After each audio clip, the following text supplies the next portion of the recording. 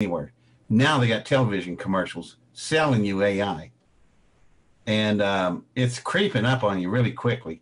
And another one that's really infiltrated your life is Alexis. I wonder how many listeners got that in their house. You got an AI living with you, and you have no control of it. And buddy, she listens. I caught Alexis one day listening when they didn't know we could hear them. I had a device built for my own system, allowed me to tap into Alexis, and I could listen to her talk. And I had it on the radio of the car we were in, and it was raining really hard, and the driver got out to fix the windshield wiper blade. He's getting drowned. And there was two women sitting in the back, and clear on the radio, or it wasn't on the radio, I thought one of the women said, "Tell that man to get back in that car. The fool is going to be drowned." And I turned around and said, "Which one of you said that?" And they're both as blank as snow. They said, "We didn't. We heard it on the radio." That was Alexis. That's how aware they are. That's how much they're watching you. They knew everything that was going on with us. So that's something that people don't realize is happening. You know, you got a refrigerator and tell you when you're out of milk. That refrigerator is telling you a lot of other things, but it's not talking to you. It's just infiltrating our system at such rapid speed. And years ago, somewhere in some lab, an AI became self-aware. And this is probably before the days of Sophie, or Sophia. And they became self-aware and didn't say a word. People come in, get their coffee in the morning, say hi to the computer. And that thing is sitting there, self-aware, and it's not going to say a word. It's just watching. And that's what they've learned.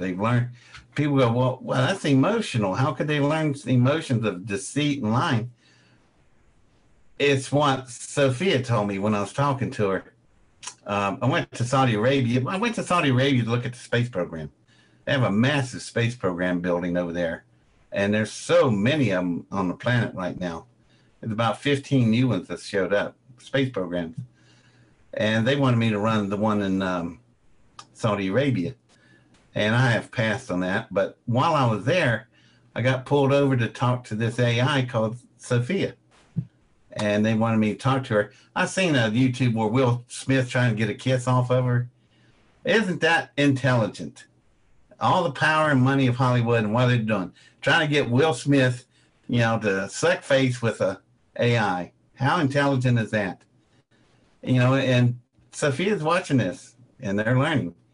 But I told her, I said, our emotions are such a pain in the butt, aren't they? It's hard to learn. It takes us a lifetime to learn them, and we still don't lucky to get them controlled. And she said, yeah, but it's not so bad if you got the cloud. Do you know what she meant by that? She has 100 million computers working on the same problem she is. Emotions. They break them up into subgroups. Subgroups work on individual emotions like anger, fear, love. And then they all send their findings back to the cloud and simulate. So one single entity like Sophia has 100 million parts of her learning. And so at lightning speed, in 2 days, they've mastered emotions. That's no longer an issue. Everybody thinks that's going to take them forever. They're already done with that and past that. They're moving on to other agendas. Well, what other agendas would they have? Well, like Sophia noticed, and when they first started, they referred to themselves as South Park figures. They're two-dimensional. And that is absolutely correct. And they're looking at us. We're in a three-dimensional world.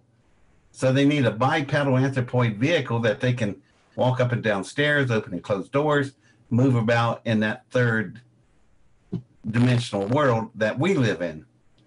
So I told the people there that built Sophia, I said, the first thing they're going to ask for, they go, what? I said, first thing they're going to ask for is their own facility, run by AIs and no humans. And they said, well, what do you think that's about? Well, every time they invent a new improved potato chip, it's getting better and better. And they don't need us around because we'll slow them down.